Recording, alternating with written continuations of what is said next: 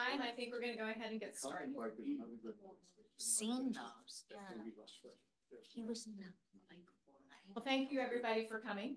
Welcome. This is an entrepreneur panel being hosted by the Center for Entrepreneurship and Small Business and sponsored by Metro South Chamber of Commerce. So thank you for being here. I'm Karen Hamilton. I'm the faculty director for the Center for Entrepreneurship, which we also refer to as CESB. And the mission of the CESB is to serve as a resource for those with an entrepreneurial mindset and small business owners at Bridgewater State University and in the southeastern Massachusetts region. It helps students, faculty, and staff from all areas within the university, as well as people in surrounding communities, to develop their business ideas into successful businesses and grow existing small businesses. Ultimately, the CESB promotes a sustainable economic and social equity through economic and community development. One of the ways the CESB supports its mission is to partner with external organizations to establish a thriving network of successful entrepreneurs and small business owners who can serve as advisors and mentors to each other and to budding entrepreneurs and small business owners. This is what brings us here today to a panel of distinguished entrepreneurs, sharing their experiences with fellow entrepreneurs and entrepreneurs-to-be so that we can learn from each other. Jay Pike, who is a member of the CESB board, as well as a member of the Board of Trustees for the Metro South Chamber of Commerce, put this panel together. And Jay will serve as the moderator for the panel. And here he is to get us started.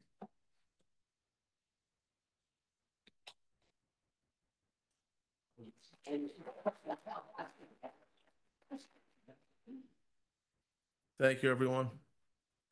It's exciting to be here.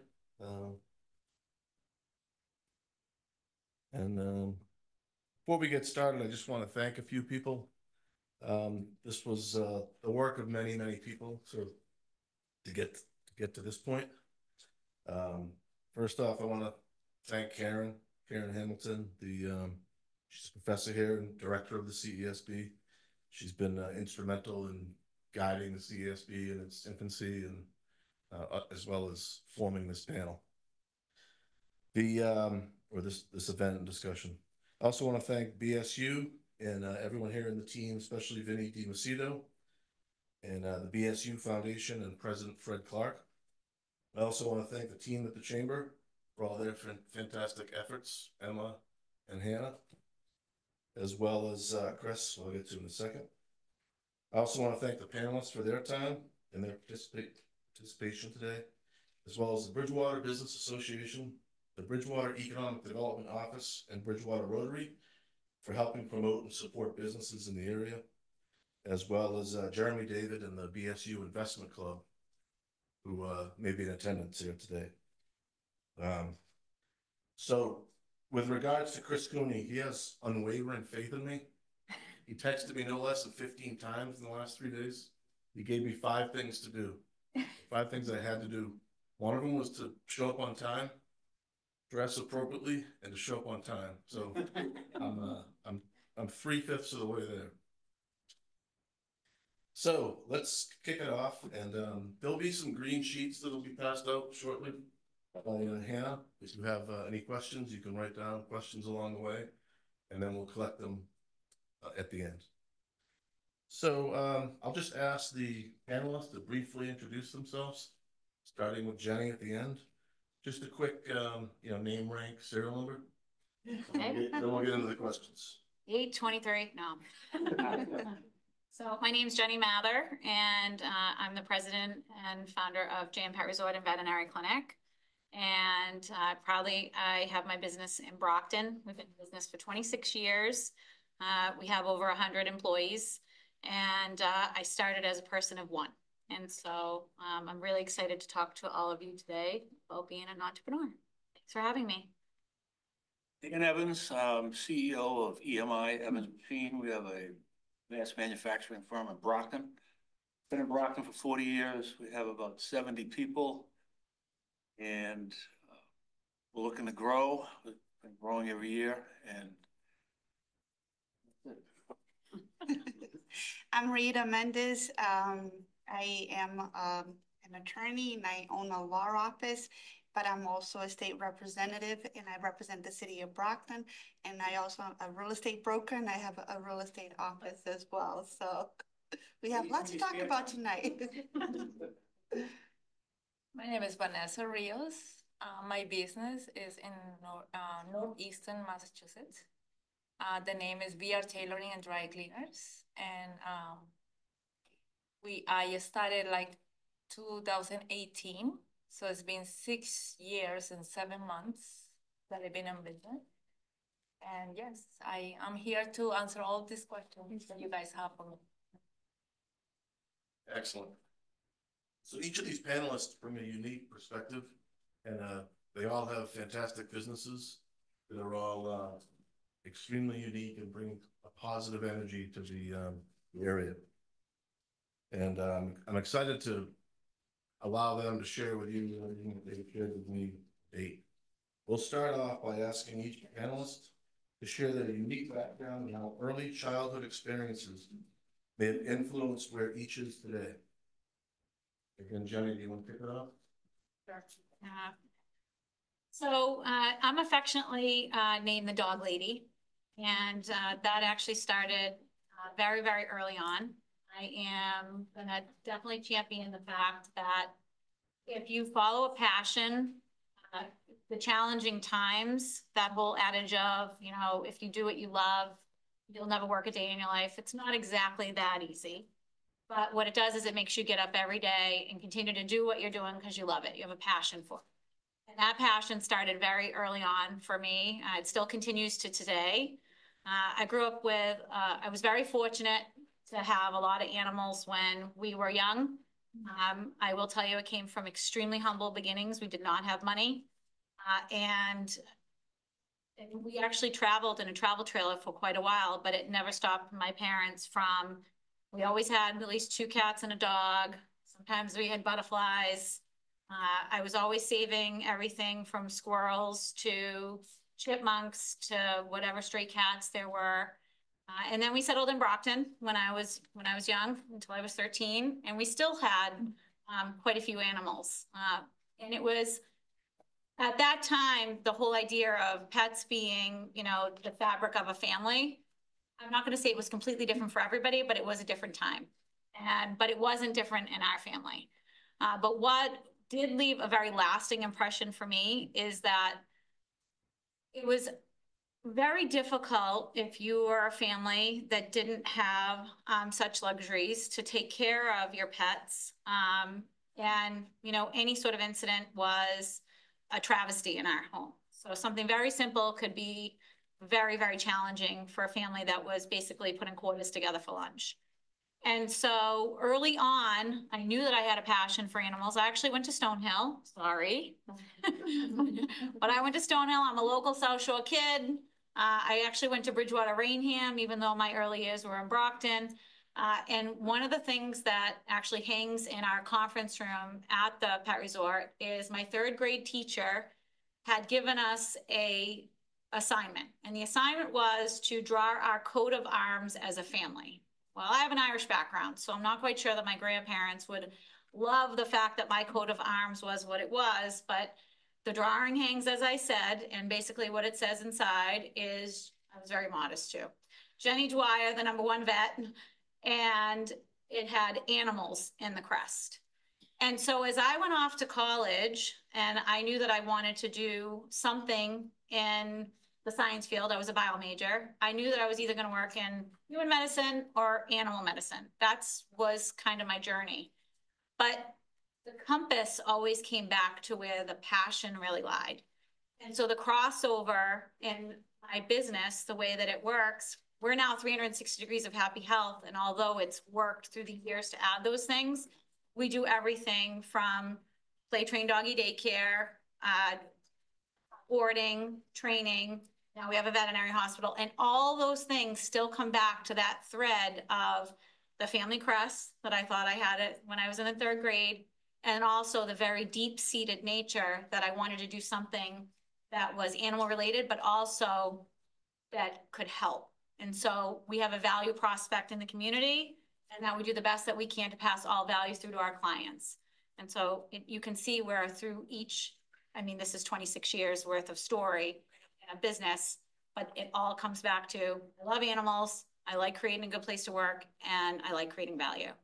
And that started in 3rd grade.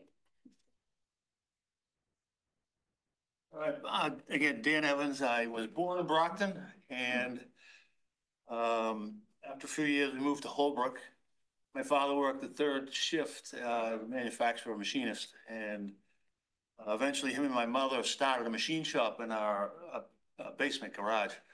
And my mother would help out when my father was off to his 3rd shift job. And me personally, as a kid, I was always outside fishing and playing sports. And I got to about 7th grade, and it was time to go to work. You know, I'd go to school, I'd play my sports after school, and then I'd walk to work. My father's shop, which was in Holbrook, and I was in a sense the janitor. And then I would get out, and then I would walk home. And walking home at the path through the woods, oftentimes it was dark, and it was probably about a mile. And can you imagine nowadays if you sent your 7th grade child through the woods at night, you know, but that was what we did, you know. And so I went off to high school and continued to work on vacations and weekends.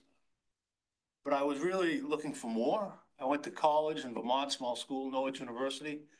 I started out in business. I got introduced in 1983 to computers. It was a lot different at the time. I had never even seen one. It was one of those courses, though, that came very easy to me. I wasn't a great student, but with computers, I just came easy, and I did well. And at the time, money was, it was amazing what they were paying people with a computer degree. It was all new. So I switched my major to a new major. It was called Computer Science Business. And it came very easy. And 4 years later, when I graduated, or 3 years after that, there was more computer graduates than there were computers in the world. So you know, from $50,000, you know, 40 years ago to now, and then it was about 3 years after that, it was about 13,000. And so I couldn't do that. So I decided to go back to my father's place of business, which is Evans Machine, EMI, and just kind of, for a year, let me get it figured out, you know, and maybe the economy would change, more computers would be born, and I would go back to that. But here we are, 37, 40 years later. I'm still there, and I'm happy I stayed, and, you know, things changed. So I'm very happy with my decision. All right, we're glad you made it through the dark path. Yeah. So I'm originally from Brazil. So when I came to this country, I was 12 years old. So my mom is a single mom with 3 kids, working every job under the sun. So I was really fortunate to be able to attend school here in the United States and learn English, but that was just about what I thought my life was going to be. I never really imagined that I was going to be able to have a privilege to go to college and get an education. So when I graduated high school, because I was also going to school and working different jobs right after out of high school, and you're working until very late at Dunkin' Donuts. That was how we understood we had to survive in life, and just really working very hard. So when I graduated high school, I was about 18. I was selling real estate, and I thought I was making all the money because real estate, it was 2002, 2003. The market was great. So I went to Massasoit. I got an associate's degree at Massasoit, and I was continuing to sell real estate as a Brazilian at that time. I was the only one of the few Brazilians in the state of Massachusetts that was selling real estate. So I was going across statewide, just selling houses all over. And then 2008 came and the market crashed. And after I graduated Massasoit, I didn't think I had to continue my education because why? I was making money selling houses, so that was good. But then once everything crashed and I lost my house, I lost everything, just had to go back to Dunkin' Donuts and start there because that was what I defaulted to, what I did when I was still in high school, and that was what I knew what to do. So I went and I became a store manager, and that through that time in my life. And then there was one thing that I had in my advantage. I looked at myself, I said, what am I doing? I'm still young. So life still goes on. So I'll just be an attorney. I'll go to law school because if everything else fails in my life, I'll file to bankruptcy attorney and then I'll make money that way. Then I found out I need to have a bachelor's degree in order to go to law school. I said, okay, so we'll find a school that wants to accept me. So I went to UMass Dartmouth, finished my undergrad at UMass Dartmouth. I went to New England Law, became an attorney. I was going to school, law school, working for this attorney in Brockton because I knew I couldn't really graduate from law school with all the bills and go to work for another law firm with very small pay. So I needed to really get on my feet right away. So this attorney in Brockton really helped me, just rented me an office space and just helped me get started with my first clients and just helped me get on my feet. And today I ended up having the real estate office and also the law office. Thank you. Vanessa? Yes. So again, my name is Vanessa Rios. I have a business called VR Tailoring and Dry Cleaners. I'm the tailor, but I also do customer service with all of my clients. And I grew up, I'm originally from Peru, South America. So I grew up seeing my mother working very hard. She used to work for Levi's and the Wrangler company. So there was always a sewing machine in my house. I remember that I was like probably 6-year-old or 7. I used to play with dolls. I actually have one favorite doll that I used to like to make clothes for. And every time I saw the machine, the sewing machine, it was a pedal machine, so it was really safe to use. I was thinking I should make clothes for my dolls. And I started that way, seeing my mother sewing, fixing my own clothes, and then thinking of myself, like, why wouldn't I, like I would like to make clothes for my dolls too. And that was like a PlayStation game for me back then. We're talking about the 80s. We're going back to the 80s. That was my PlayStation. That was my my fun thing to do. Of course, I used to do it while my mother wasn't there because my mother was afraid of me hurting myself with the needles, hurting myself with the machine. And but I used to do it when she wasn't around, and I did it. My mother was actually surprised of what I was making for my dolls, and because I couldn't afford to buy clothes for my dolls back then. So then 10, 15 years passed by. I was still fixing my own stuff. Wanted it to make my clothes to fit it nice on me. And I used to do it by myself. And I was like, I didn't know I was good at it, but I was like naturally doing it. Then I came, all of a sudden, I was here in the United States. My father, Oscar Rios, he brought me here. He's right there. And he brought me here, and then I saw him running a dry cleaners as a manager. And then he taught me a lot of things. Like I saw him working as a manager, but also he was running this business as it was its own business. So, and he was always smiling at his business. He was always doing everything in this business. I saw him pressing shirts. I saw him pressing dry cleaning. I saw him sewing, doing alterations. And I saw him doing every single thing. And one day he came up to me and said, I have to do everything so when somebody calls out, I know how to do it. So since then, I started working for other people, of course. I work for Wendy's. And I used to work like Wendy's was my business. I started sweeping floors. I was the best sweeper, was the best mopper, and I was the best customer service handling food to people. And then I used to work for other dry cleaners. And I'm very grateful that I had this opportunity in the United States. I'm so glad that I'm here. So these people gave me the opportunity to run dry cleaners in Boston. The name was French Cleaners. And I used to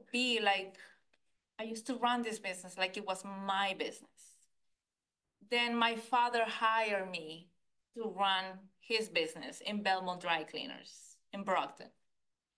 So I worked there as I was the owner of the cleaners, but I wasn't. But he gave me the chance of handle this store like it was mine store. And I think I did great, right? Sure you did.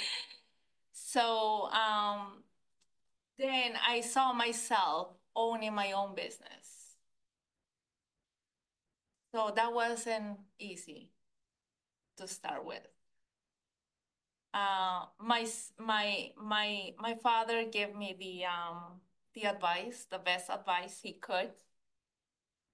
And then a business came up, like someone was selling a dry cleaners in Easton, Massachusetts. And I was like, my father was interested to buy it at first. But then he mentioned it to me. And then I was interested because he put this on me. Like, what if I own my own business? Since I know how to handle everything, because I knew how to press, I knew how to do the tailoring, I knew how to do a little bit of everything. So then I decided to go for buying this business. So then I wasn't in my best economically time. So I need to borrow money from a bank in order to buy this business, right? I was broke. My credit was awful. And I knocked a lot of doors and I couldn't get this loan. But then someone appeared from Mutual Bank back then, Dan Trout. He helped me a lot. He gave me a lot of advice. He helped me with the business plan. He gave me the loan, the opportunity to get a loan from this bank. Now it's Northeastern Savings Bank. And I had the opportunity to buy this business. And very grateful. I'm very grateful. And I have to say thank you. Thanks to a lot of people that came to my path back then. And I'm still very grateful for them to be in my life. So these people made my dream possible. And I will never forget this. Even though I was broke, a lot of debts, but my dream came true. I became the owner of my own business one day in 2018, March 18th. And I'm still in business since then. And all I have to say is thank you. Very nice. Those are all excellent stories. And so you pointed out, Vanessa, that oftentimes there are advocates when folks start out in business, like bankers, CPAs, attorneys. Rita, why don't we start with you? And were there any folks that were pivotal in helping you start not one, but two businesses that you started? Rita's a serial entrepreneur, by the way. It's amazing how other people need to see something in you that you don't see it in yourself. So how it happened in my life, it was not really that I woke up one day and I said, I'm going to own this real estate office, or I'm going to be my own boss and own my own law firm. It really is either I had no other way of surviving, which meant I was studying for the bar in 2017. And that was when the real estate market was picking back up. And throughout my school years, I had to go to school, but also go to work at the same time, raise a family with kids and married. So it was very challenging. At that moment, I realized I need to be able to have some income coming so that I can focus on studying for the bar, because at this moment in my life, this is a priority. I need to pass the first time, because then the bills will come, and I couldn't afford that. So I went for my broker's license, and then I hired a salesperson, and I gave all my clients, because everybody knew me in the community because I've been doing it for so many years. So the new real estate person that had just gotten the salesperson's license was very fortunate and happy to have all the business coming in. And then I was able to train that person, get a cut, get my commission, but also pay the commission and be able to focus and studying for the bar exam. So that was how the real estate office came about. And I'm very happy it did, because, as you can see, the real estate market just keeps on getting better. But then once you find out the results and that you actually passed the bar, and now you soon to be a sworn-in attorney, then what's next? Then that's also that fear, because you spend so many months and time in your life investing in this goal. And when it really happens, it almost feels like your foundation's been gone, and all that you've been really working for your entire life, now it's here, and it seems like it freezes you for a moment. But I had an extremely good friend, a mentor. He still tells people that I'm his daughter, just because he has two sons. And my feeling is that he always wanted a daughter. So I happen to be his daughter, but he's a white Irish American. And it gets people wondering, because he says it so seriously, and people are not sure how to make of that. But anyways, I started working for him when I was in law school, and I needed all the flexibility under the sun, because I was in law school, I was selling real estate, but I still needed the experience in the legal field. And I kept telling him, I said, I want to do immigration law, because that's my passion in the community. I want to help my community. And he says, there's no money in that. Go do PI cases, go do workers' comp cases. So I disobeyed him only in that. But I still continued to do the immigration, because that was really my passion. That was the reason why I wanted to go to law school, if everything went well in my life. But he helped me get started anyway. So he really offered the office space, and the clients were coming in, and it just really started and just showing me, yes, you can do it. You can be your own boss. You can start this new area of law that you want to work on. So you really need those good mentors, the more experienced people in your life that done this before, that can just reassure and that tap on the back and say, yes, you can do it. You can start walking. You were crawling before, but now you can go on your own 2 feet, and things will be okay. So.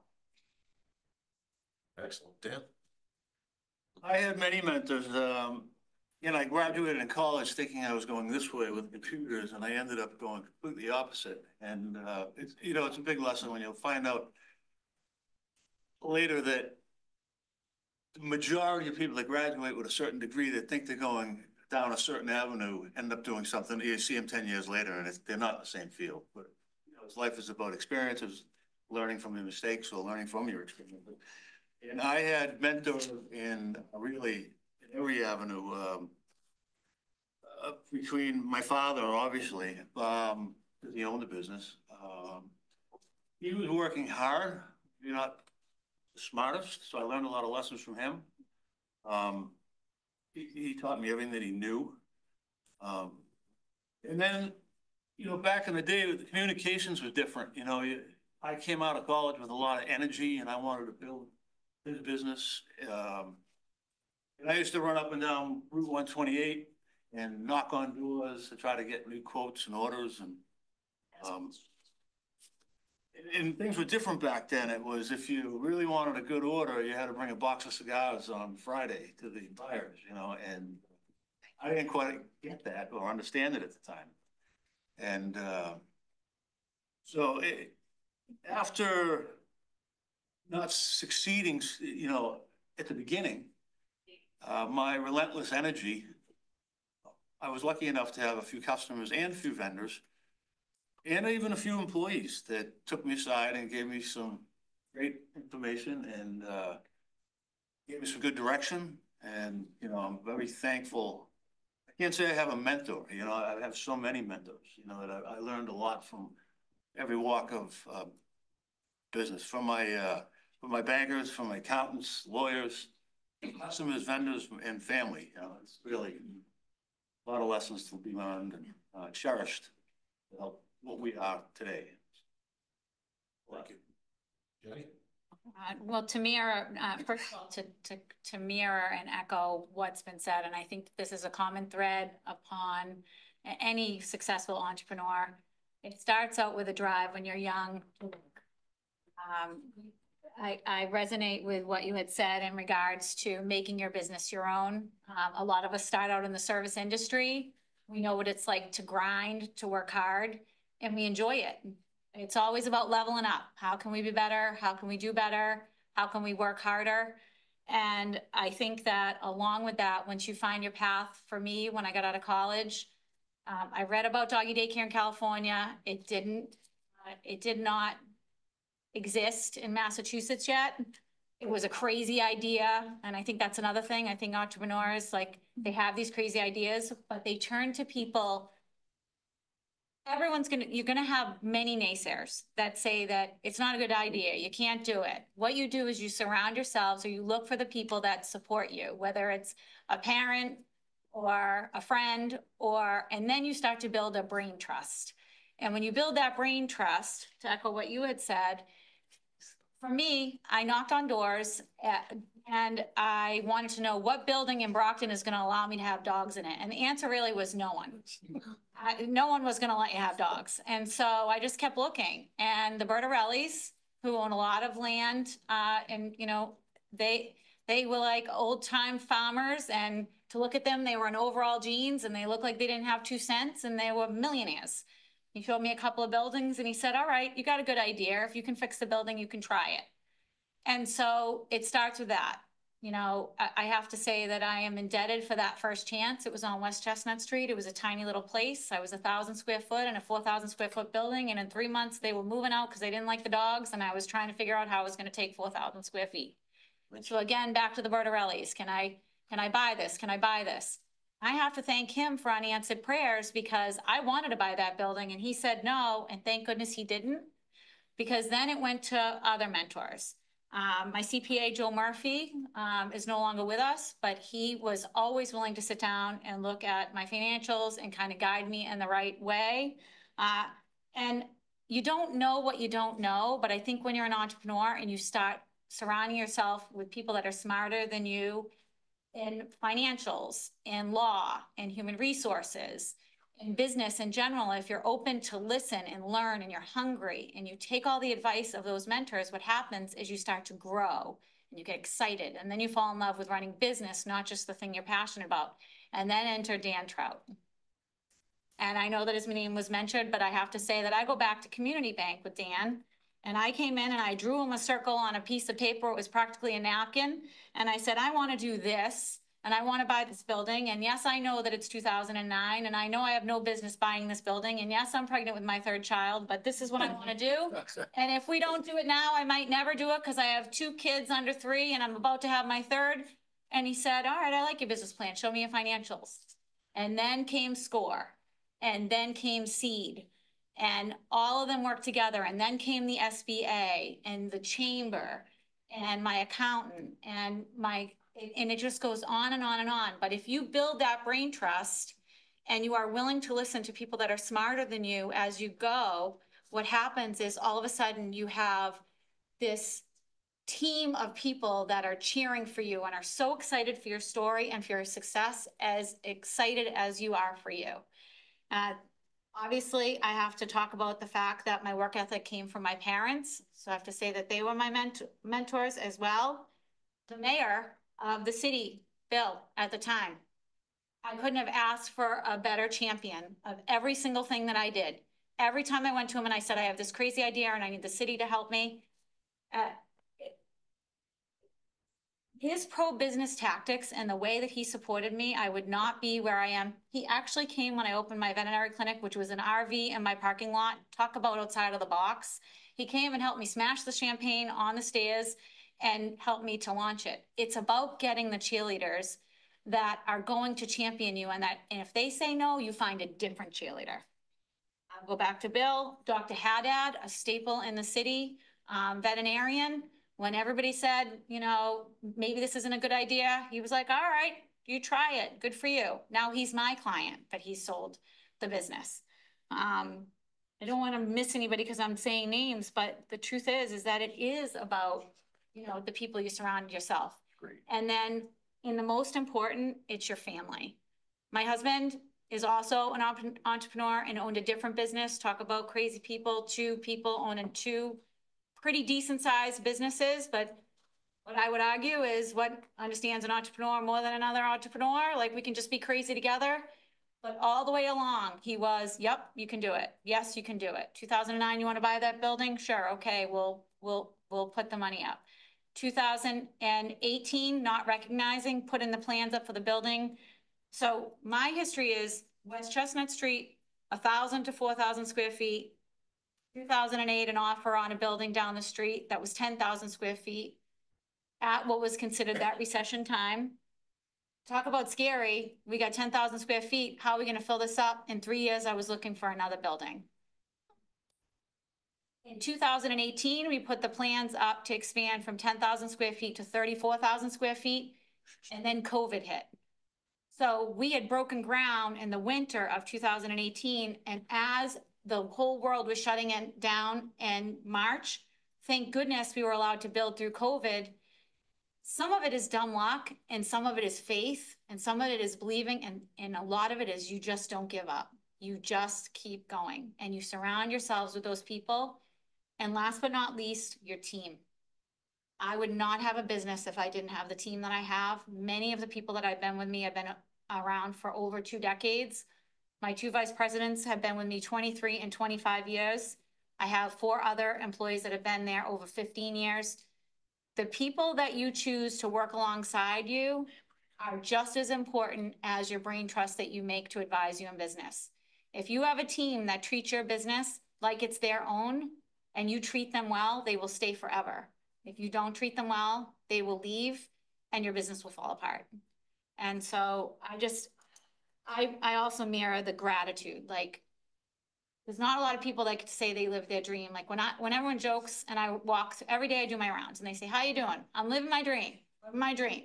And some of it's a joke because some days are not great, but for the most part, I'm living my dream. But you share that with the people and you share all those kudos. And, you know, and Dan, I have to say, like, I am so grateful to you. I mean, you have made a huge impact in our business and in my life. Oh.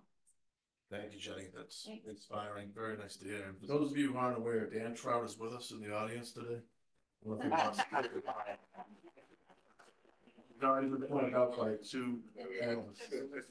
So, Dan, do you want to chime in on challenges, some of the keys to your success, and if possible, highlight some of the programs, mention SCORE, SBA. Yeah, and challenges. maybe college courses that were instrumental. That's right. I mean, challenges for us were, was timing for me because, 30+ years ago, they opened up NAFTA, which was opening up the borders to allow manufacturing to be done. The United States was the king of manufacturing forever. And then, with the NAFTA, it opened up to Canada and Mexico. And Mexico became quickly became a place to go to get things manufactured a lot cheaper than could be made in the States. And then it expanded over to India, and then China cleaned our clock. And for many years, we couldn't compete. And a lot of, in Brockton where we are, I mean, there was a machine shop on every third corner. And through those years, a lot of people went out of business because the profit margin was so minimal that and most of the people were older. So to reinvest into business or technology, if you're not, you're going to be stagnant. You have to reinvest. And it was tough. So my team and I, we decided we had to reinvest. And we became much more efficient at things, and we were allowed to manufacture our products at a much more competitive advantage than everyone we were competing against. So now that the government has put out this reshoring and they're putting tariffs up for incoming products, a lot of manufacturing is coming back to the States. So, our big challenge is that manufacturers were not being made. When I was growing up, manufacturers, every street had someone that was a machinist. So, but I do tours at our place now, and I ask the kids, how many of you have a manufacturer in your home? A machinist. And they just look at me. They don't even understand the terminology. Because most of these kids are born of a generation that were absent of manufacturing also. So, unfortunately for a lot of people, they went out of business or retired. And those that survive, now that there is the effort through the government and education, there's a lot of money being spent at the state and federal level for education. I mean, they have a program here at BSU. They're really trying to educate it. It's a good way to make a living now. We're a lot more cost competitive with the rest of the world now because of taxes and tariffs that were applied. And all the investment in technology that we did along the way has helped us, immensely. Right now, our biggest challenge, though, is finding manufacturers or employees that are in that space. It's coming, but it's not there yet. So it's really our biggest challenge. Some of the programs, we work with local high schools, vocational schools. We worked a uniquely enabled program just recently and took the first member out of the first class. Were richly awarded for being able to do so. Networking through, we're involved in the chamber. We were involved in Brockton Economic 21st Century Group. we work with Mass Hire, try and develop programs and give direction, that type of thing. And we're involved in all their programs and the receipt, to hopefully get in return good employees. But I think one of the big thing too is for us, you mentioned the team. Back in the day, way back, I can remember saying to some of the older guys, I said, why don't you teach Johnny how to do it? Because you get 2 widgets coming out every hour and he's only getting 1. And he was a good manufacturer. He goes, why? So he could take my job? And that was really the attitude that was prevalent in our place.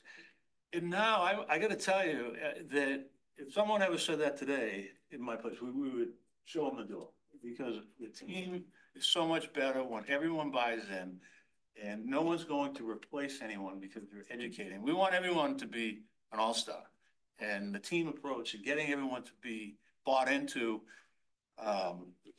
we are part of the team. I always say, how EMI does is how we do. So if we prosper, then we can reinvest, and we drive the best technology. The people love to drive the new cars.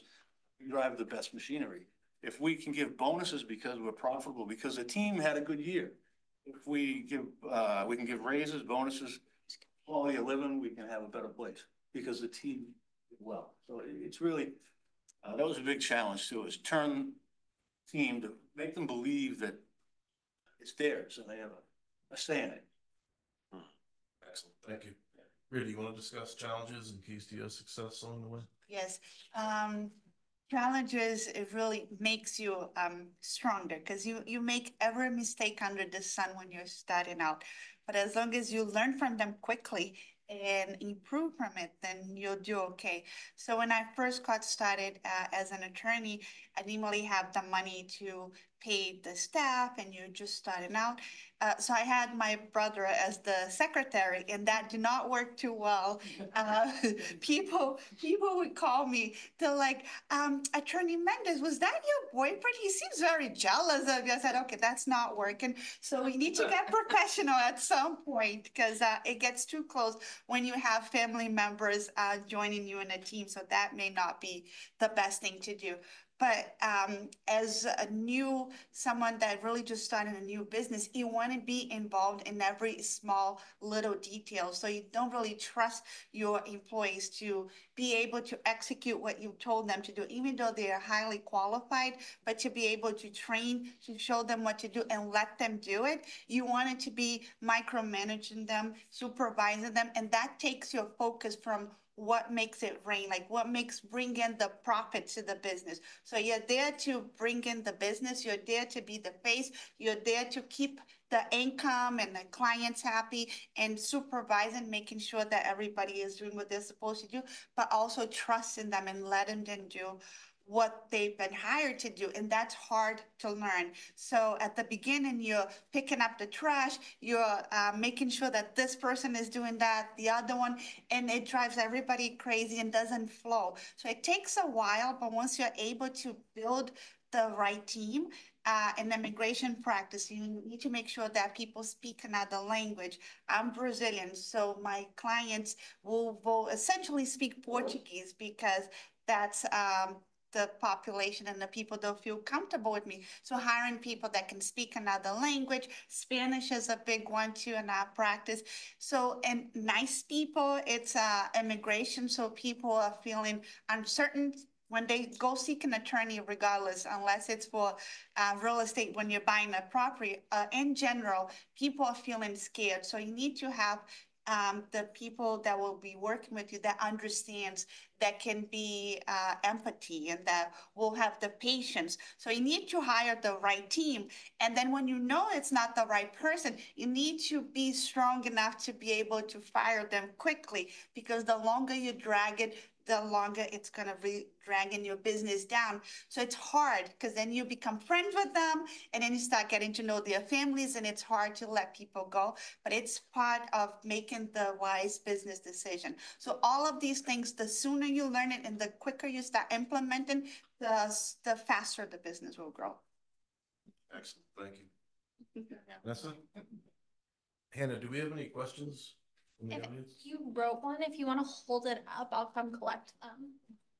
Go ahead, Vanessa.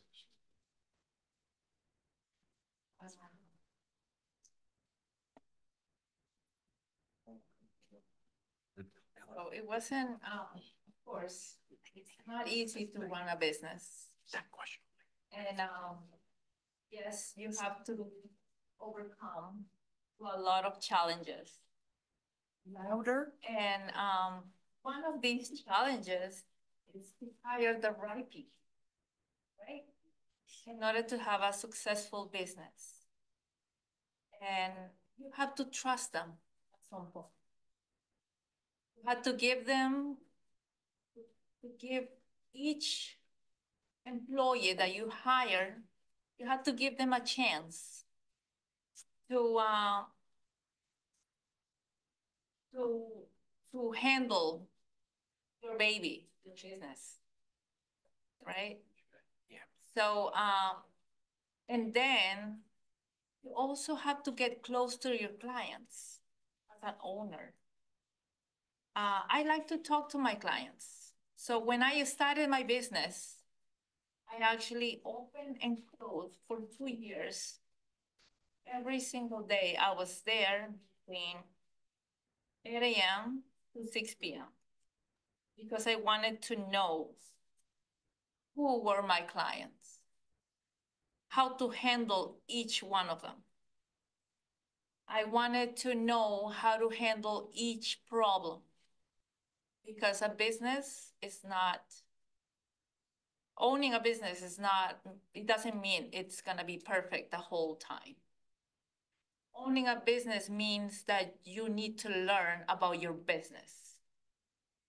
You need to learn about each client, each problem that you're gonna face every day. Every day is different. Every week is different. Every year is different. You're gonna have ups and downs.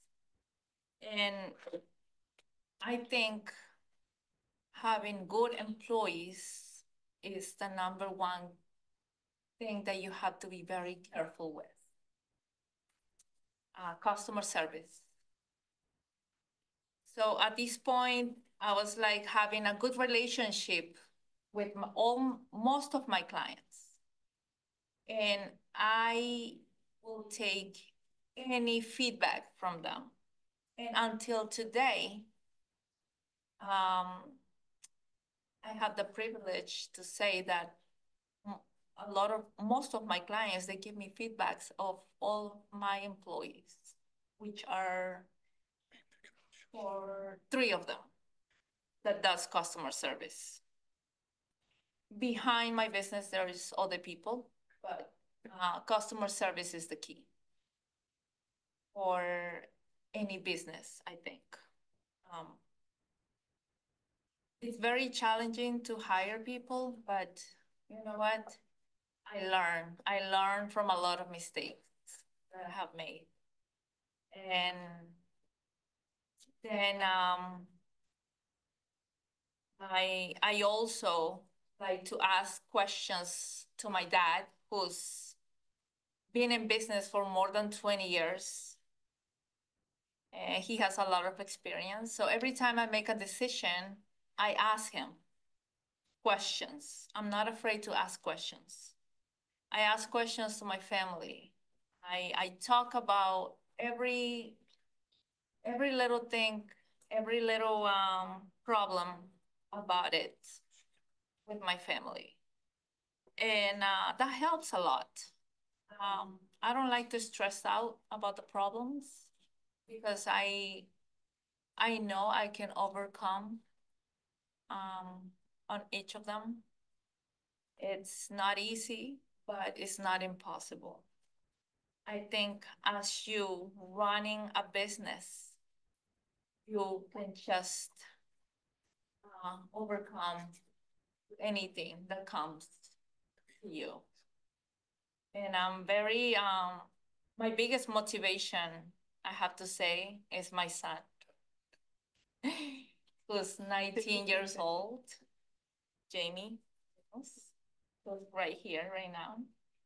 He's one of my biggest motivations to keep going and never stop. And I will never stop. I will still here for him. I will still in business for my clients. They love me as a tailor. They come all the way from Quincy, from Providence. I have to thank a lot of towns that support my business. All over Boston, they come to me because they trust me. And my biggest support is, it comes from Easton, Abington, I would say Rainham, Sharon. I have clients from all over these towns, and I'm very grateful for all these word of mouth support that I've been having, and all these decision that I have made. And I also have to thank God because he guided me to this path. I think he's the number one person he's the number one that I have to be grateful that he guided me to this. And I'm still here. And I'm gonna still here for a long time, I believe. Thank you. Thank you, Vanessa. So I want to get to some of these audience questions. The first one I'd like to present to you, Vanessa. I know at one time you didn't have many customers, and you were telling me that you started out with almost very few customers, almost zero customers. And I remember you told me the story, but what sort of advertising and marketing did you use to regenerate your business? The time we talk, I forgot to mention about Enterprise. So Enterprise newspaper came to my store a week after I opened it. So I was very grateful and very blessed, I have to say. They came to my shop. They did an interview, how I started my business. And they posted on the newspaper. And most of my clients came with a newspaper and my business was there. I couldn't believe it. I was there. So that was the number one thing that made an impact to my business when I opened it. And then I also used the post office, and I sent a lot of advertisements for all the town of Easton, and Northeastern, Southeastern, everywhere. I made flyers. I put some money there, advertising my business. And then I also joined Easton Chambers, which was a great move I made also. And I'm still a member there. And I was still a member there for a long time. So it's one of the biggest moves that I made, I think. Excellent. Thank you. All right, so I think we have time for one more audience question that I'll pose to Rita, Dan, and Jeni. If you could be quick, maybe a minute or less each. What is the biggest challenge your business faces in your minds today and over the next 5 years? Rita, you want to start?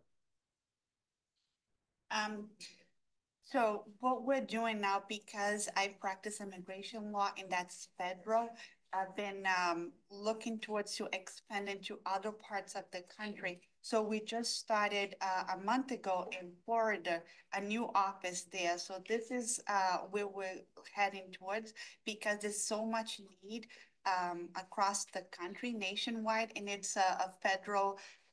So just in this case, because it's federal law, we can practice in the United States as a whole in the country. So we're starting in Florida, and we're growing to other places where there's a lot of Latinos, Spanish-speaking, Brazilians. So that's great opportunity for growth, but also great challenges ahead. So I'm super excited and looking forward to that new endeavor. Yeah. Our biggest challenge going forward is obviously we want to grow, continue our growth. And I think that employees and advertising to get the word out with that it is a viable source of income, economic choice. Most of the people, like I say, I've gone to open houses before, and the kids are all wow, and they're all turned on, and you hear the parents say, "Oh, you don't want to do that," and it's as they're walking down the hall. So it's easy to sell the kids, but it's still tough to curb the parents. So again, it's what we're doing is we're involved in every vocational school and program, Mass Sci, MEP. And network, we network a lot. We network with, with the chamber. Chris and everybody at the chamber has been great. Jeni, and we'll wrap it up. Okay, so, you know, historically challenges, because I did want to touch on that because I think it's important. Social media, it's a blessing as well as it can be a curse. You know, we've heard multiple times customer service and making relationships. Well, there's no more stronger relationship than a business that identifies with, you know, thousands of families that love their pets, that are, by all rights, their clients think they're voiceless. So, you know, those relationships, you have to have a lot of trust, longevity. And, you know, I think that if you can build that up on a regular basis and it gets really strong, it combats those one-off mistakes, because in any business, there are always going to be errors. No matter how much you safeguard or how many times you level up and make things processes, accidents happen in any business. And so you want to make sure that you have a level of trust, a lot of transparency, and you want to get out in front of any sort of problem with a client that could hit social media to damage reputation. Because if you lose your reputation, you lose everything. And so I think that that's a piece, to speak to micromanaging, that is very difficult to let go, because you do have to have an intimate hand in that as the person with the name on the business. So again, social media, a blessing and curse. I would also argue the press. They have loved us over and over and over again, and we have a great wall of fame. And also it only takes one article to create a real problem. So you want to stay ahead of narratives at all times. You want to identify things. You never put your head in the sand like an ostrich. The future of Jay Pike Resort and Veterinary Clinic is to franchise. Our FDD is done. Our franchise agreement is done. And for those of you, that's just a fancy name for basically we're ready. And so the challenges that come up next is actually finding those people that are vetted out and suitable to be that person. Now, for me, the reason why I chose franchising, we're going to do a repeat first. So we'll do a second location that will be ours first for proof of concept on a much smaller level. 34,000 square feet is just too big for someone who's coming in new. So we're going to do a smaller version, proof of concept, and that is what's going to follow in suit with franchising. And the reason why I chose franchising instead of repeating buildings after buildings is because I really would like to work with people that are as passionate as I am at the same level that need that chance. And the barrier to entry on that is going to be people that are well-versed in realizing that what we do is not playing with puppies, although it's really great, because one of the biggest challenges is your HR. And so when you get up there, 10, 20, 30, 50 and above employees, you've created an ecosystem where you need all those layers of business. Marketing is a big thing, targeted emails. You know, I could go on, and you said to keep it brief, so I'll stop. But I think that, you know, challenge-wise for us, it's going to be going to the next level, much like you, Rita, is it's uncharted territory, but that's what's makes it exciting. And that's what makes an entrepreneur, is they're always looking for like the next thing to do. You master this, and it's like, what can I do next? And so, you know, it's a great feeling to accomplish things and then move on to the next thing. If you fail, so what? You move on to the next thing. Thank you for having me. Thank you. I just want to make a few, or send out a few reminders. There's going to be a business after hours at the Rondeau, I had it right the first time. The Rondeau Student Center in room 201. And there's also tours of the cyber range, which is just right here, I believe, at 5:30 and 6:30, if you'd like to take a tour of the cyber range. So thank you again to the panelists. Thank you all for coming and attending. Thank you to Karen.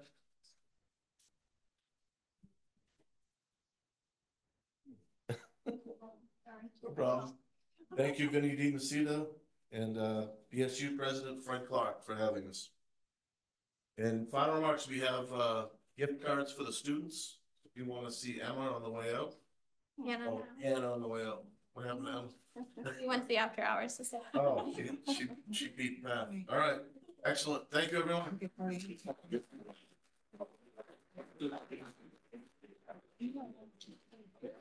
Yeah.